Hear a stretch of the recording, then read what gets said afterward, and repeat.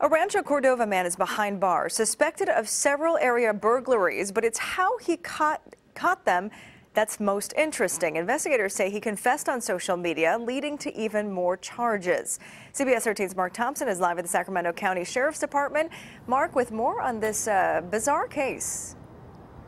Yeah, very bizarre. Good evening, Sharon. 29-year-old Cameron May, he's locked up inside the Sacramento County Jail, and it was a series of YouTube videos that he posted that led to the recovery of some stolen property and him facing even more charges.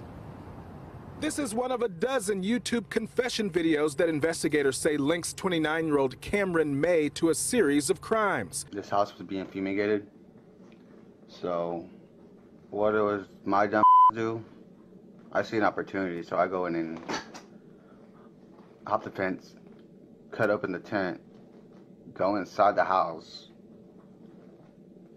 and find what I think is valuable. In this one, he talks about breaking into a house that was being fumigated. In other videos, he appears to use drugs as he fesses up to more crimes and even shows off some of the tools he used to commit them.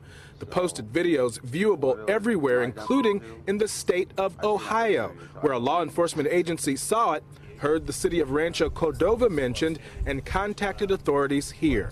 There's not just law enforcement that views that. There's members of the community that are tired of being victimized, and they will contact us as well, just in case we miss it.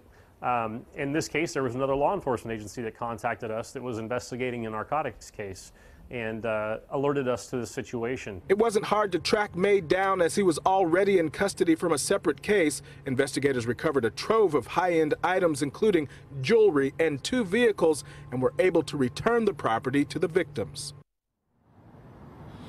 And investigators are still asking for the public's help as some of those stolen items are still out there, including a classic car, a '68 Camaro. So sheriff's investigators are asking anyone who may have any information about these stolen items or this bizarre case to give them a call. Sharon, back to you. Yeah, posting on social media. Not sure if he regrets it, Mark.